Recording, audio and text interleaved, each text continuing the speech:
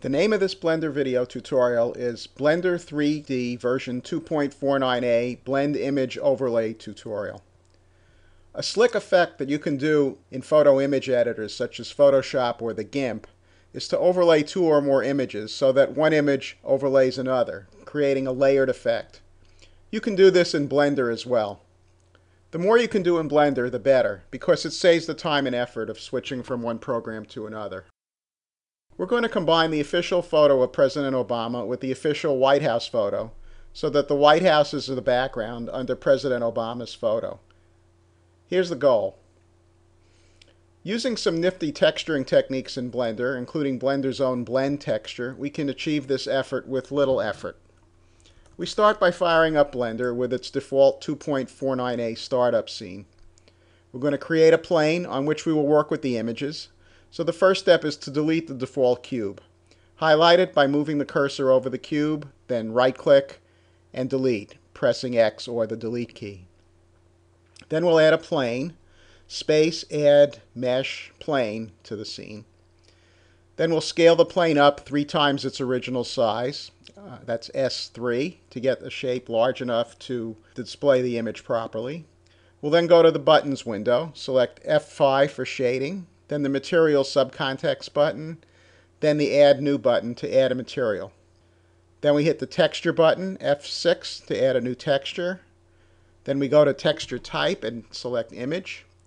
All the way to the right, you'll see the Load button, which lets us load an image. Texture.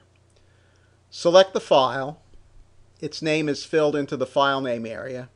Then press the Load Image button. The image is loaded into the preview area. Press F12 to render the scene. The image is rendered on the plane, but we'd like the image to be facing us instead of being tilted. The simplest way of doing this is to go to the View menu, selecting Align View, and then Align Active Camera to View. Now, when we press F12 to render, the White House image is facing the camera. However, we would also like the image to completely fill the camera area. To do that, switch to Camera View, numpad 0, select the plane, right-click, and scale it, use the S key, to fit the camera. Now the White House image fits the screen. Press F12 to render again. We go back to the Texture panel and rename this texture White House. When Blender renders, it starts with any materials on the object.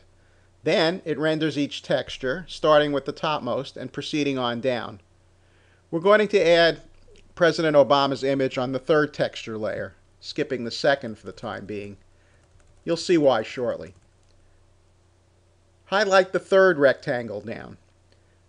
Press the Add New button. Select the image type, then the Load button at the right, and then select the Obama JPEG. Finally, press the Load Image button to load the image. Press F12 to render. President Obama's image is rendered, replacing the White House. That's because Blender renders textures from the highest to the lowest placement. Internally, the White House image was rendered, but it was replaced by President Obama's. How do we show the White House in the background?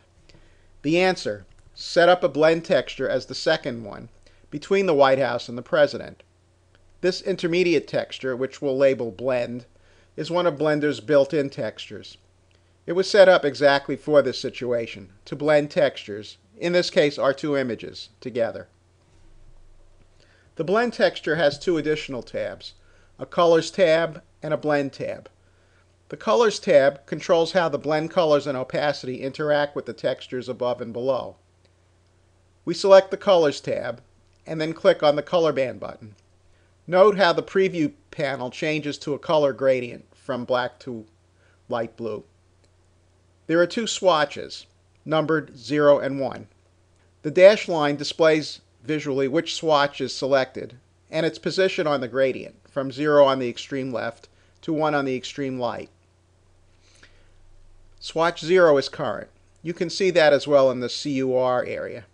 The color is black. with the R, G, and B settings at 0.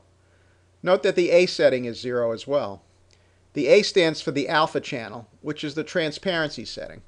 A value of 0 means totally transparent, which means that the White House image shows completely through. Switch to swatch 1. The color setting is light blue. R is 0, G is 1, and B is 1. And the transparency is 1, which means that none of the White House image shows through. As the image goes to the right, less of the White House and more of the president shows. You can play with adding gradients, changing the color and alpha settings to get other effects. You can also play with the blend tabs, currently set to lin or linear, to get nice effects such as halo and diagonal gradients. When we press F12 to render, we still see the president's image. There's still another step that we need to do. Go to the Materials panel. There's a panel way out on the right with Texture, Map Input, and Map To tabs. This panel fine-tunes the texture rendering. Select the Map To tab all the way to the right. Press the Stencil button, the first one on the third row, and press also the No RGB button, which is the third button on the third row. Now press F12. We'll see the blended image with the result that we want. There is one other problem. There's a big shiny bright spot on the image. This is due to the setting of the lamp. To fix it, select the lamp and activate the No Specular button. Press F12 to render and the bright spot will be gone. We've only scratched the surface. There are many neat imaging tricks you can accomplish in Blender with the blend texture. Happy blendering!